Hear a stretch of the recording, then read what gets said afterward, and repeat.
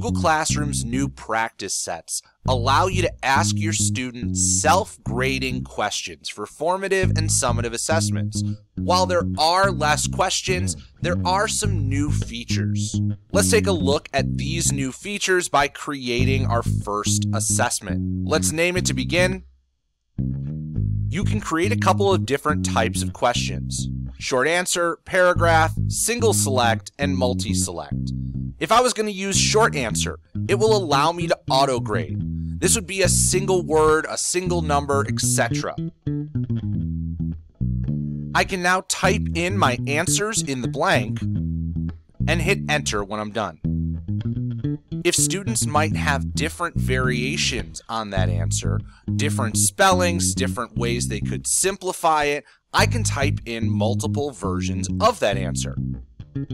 The more potential variations on the correct answer, the less likely you're going to have to go back and grade this by hand. If you click New Question down below, it'll create a new question down below. If you click the plus symbol and then choose New Question, it'll create the question above the last question you made. From here, I can see that paragraph is not auto-graded. I can still type a question, I'll just have to go back and check it manually. You also have the option for multiple choice questions. Now, these could be questions that have a single selected answer or multiple correct answers.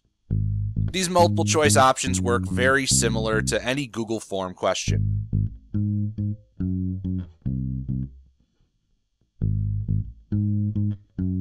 You will have to choose the correct answer from this set.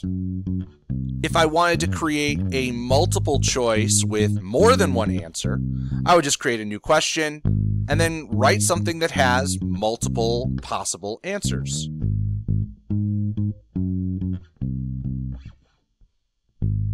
And then you'd select the 2 or more possible answers. Once you have all of your questions created, click on Done Editing. This will allow you to share it with your students directly as a link.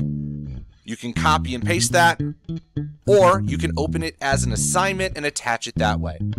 You can also always view your assignment as a student and get the student view of what they see.